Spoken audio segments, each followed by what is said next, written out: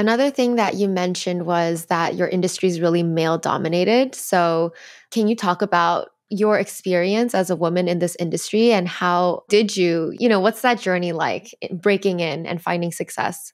Yeah, it's super intimidating.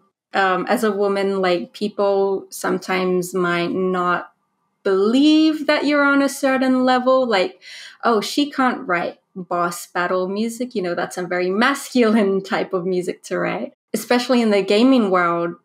Game is, there's a lot of men playing games. And so even just being as a woman and as woman gamer, it's so misogynistic because guys will call you out and be like, oh, like, I bet you're not great at this game or whatever. And that can transfer to like music. And it's like, wait, the composer is a woman for this game. We're definitely rising. This year was the first year where the Grammys had a new category, and that was best score for video games. And yeah, we have been fighting for that for years. Like, please recognize that video game music is important.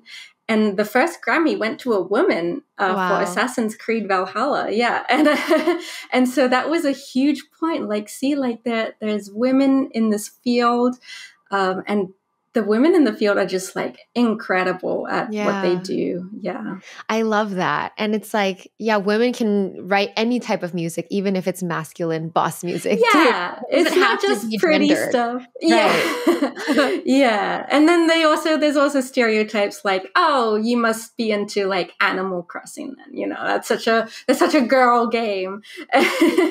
But, yeah, at the end of the day, we have to remember everyone's individuals, and we like what we like. And I've also noticed, like, if there's scoring competitions, sometimes people will have a call for composers to submit like a piece in a competition. And it's pretty much like 90% of it, if not more, is all by men. I feel like a lot of women are afraid, or they don't feel as confident, and they have that imposter syndrome. I know I do. There was a video game competition earlier this month, and I was like, there's no way I'm going to apply for that because I don't feel like I'm ready yet, or like I don't feel like I'm good enough yet. So it's a constant battle I'm still trying to overcome. Yeah, I feel like that feeling with women is across all industries. It's not just in gaming, because women tend to feel not as confident about our abilities. Like, I think I heard it's like a man will apply for a job if he only has like 50% of the qualifications, but a woman feels like she has to qualify 100% to apply for the job. Right? Yeah, I feel that. People who are less qualified than you are applying for these competitions, right?